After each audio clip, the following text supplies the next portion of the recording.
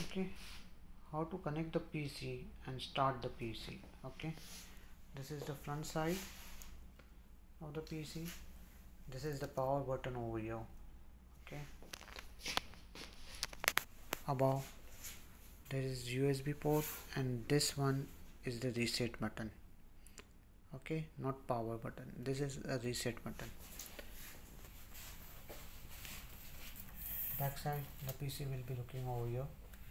Here is your GPU, and this is the HDMI port. Here you have to put a display, HDMI display cable over here. I will just show you how to put everything. Okay, the power. Okay, HDMI cable from your monitor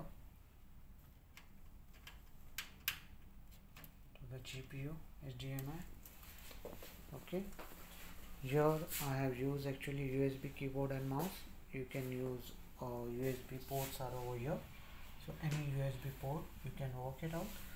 And this HDMI doesn't work, and this VGA don't work. Okay, you have to put it over here to get a display on this.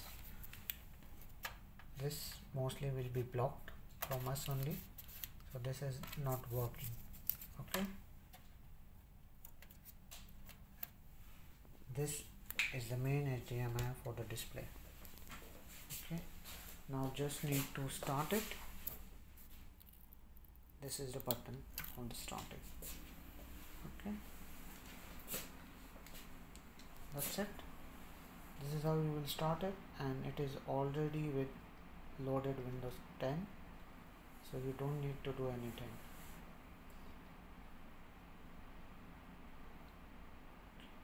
That's it.